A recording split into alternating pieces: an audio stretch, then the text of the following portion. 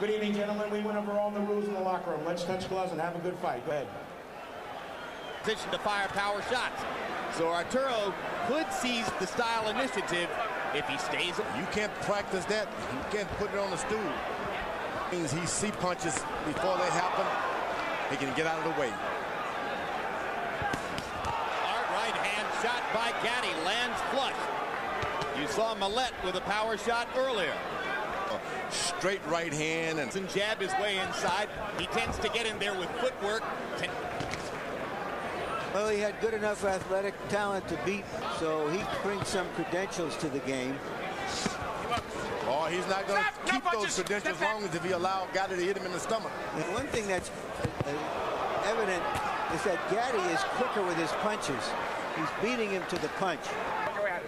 Well, that just seems to be out of the way at the right time. There's a CompuBox number that's startling. It shows that in his fights against good opponents, the last 5 fights, Arturo Gatti has been hit by 60% of his opponent's power punches. He's hard to miss at short range. Absorb some power by, you're going to box. Hard right hand by Millett. Gatti's punching power. The money punch there is his big left hook.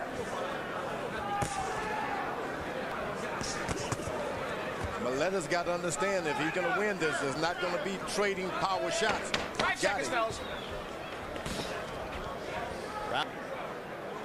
Gatti too quick with the right hand for Millett.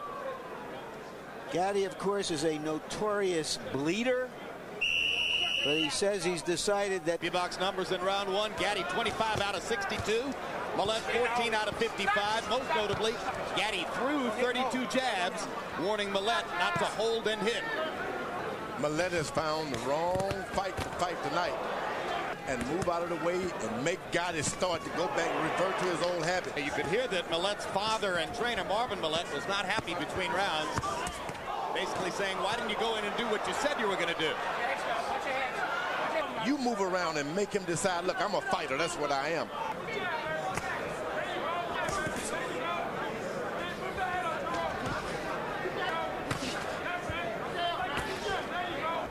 Circling to his right, apparently to stay away from Millett's right hand. Right side, then the left. As those athletic moves I was telling you about, There's a good short right hand by Millett. Yep. Always a little bit out of the way, like an athlete. Looks as though the left eye of Gatti is beginning to puff. Gatti's in charge now. He's got the power punches in the body, 2 rounds of body shots, left jab. He's in control. And a left hook to the body sets up a big left hook upstairs there by Arturo Gatti. And a right uppercut lands flush.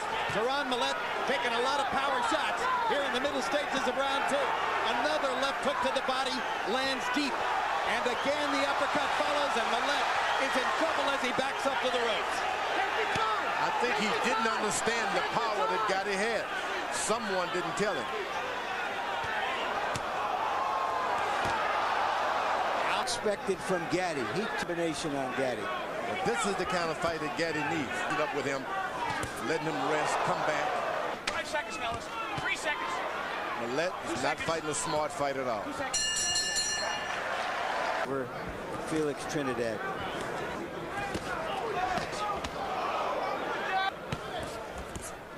Now Millett is starting to use his left jab. Using his left jab, that means he's thinking. Some left means he's fighting. Incidentally, the Ring Magazine, Bible of the Sport, concurs with Larry Merchant on the pound-for-pound rankings. Oh, that uppercut by Gatti just missed.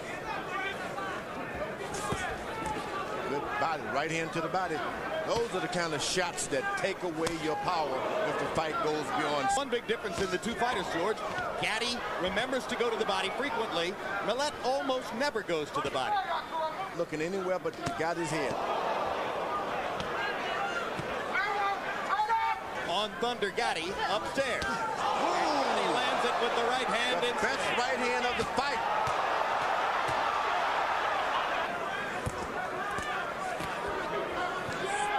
Sometimes your corner, your trainers just don't tell you the extent of the power a guy has. And I think that was left out with Millett. They didn't tell him that Gatti can hurt you with one punch. The kind of fighter he was in his fights against Tracy Patterson. Whoa! Big left hook by Gatti, and this time Millett goes forward onto his face. 5, 6. Jimmy Santa asking Millett where he is. Millett says New York City. I think you're absolutely right, George. I don't think Millett anticipated Gatti's power at all. It was the first few punches of the first round he hasn't recovered from. Referee is really looking good. And Gatti gets target practice here as Jim Santa watches closely, and the round comes to a close, saving Millett for the moment. Showing patience and poise as a boxer, still carrying thunder. Arturo Gatti. Stay there.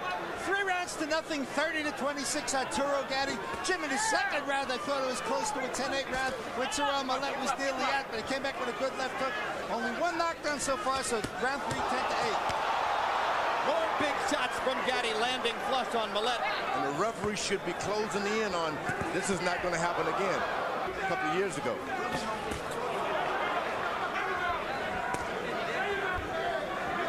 Probably the best Arturo Gatti has looked since the second of his 2 great fights with Ivan Robinson.